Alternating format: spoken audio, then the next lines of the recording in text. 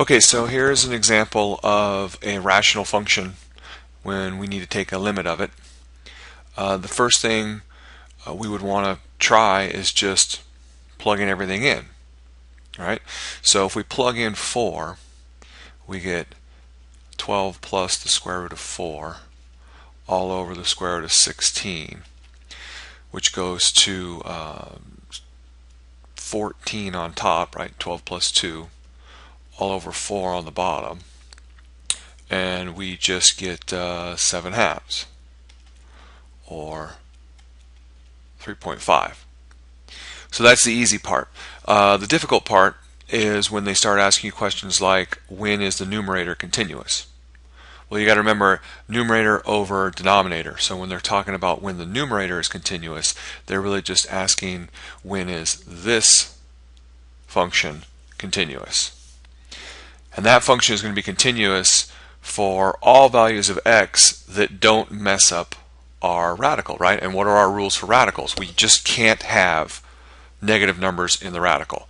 So this thing's going to be continuous on the interval 0 to infinity.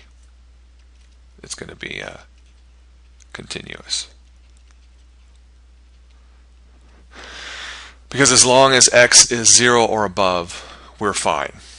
Okay, now the denominator, same question, right? We just can't have a negative in the denominator. So now we just look at this as saying 12 plus x must be greater than or equal to 0. Right? So x must be greater than or equal to negative 12. And so this one's continuous on the interval negative 12 to infinity. Alright, so that's that one. Then they might ask for the interval where the entire thing is continuous, right? So where is everything continuous? Well, in order for the whole thing to be continuous, both pieces have to be continuous. So really this is, it's easier than it might seem.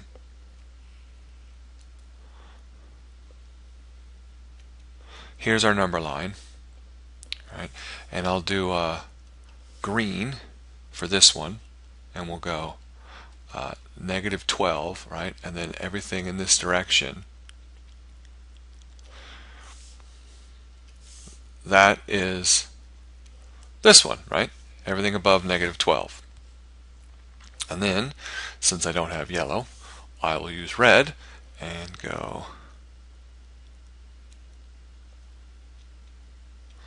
everything above 0, right? That's where the top is continuous. So the whole thing is continuous where they overlap, right? What they have in common. You just have to pick x's that satisfy both of those things simultaneously, both of those conditions simultaneously. So if you pick everything from 0 and above, you get both conditions.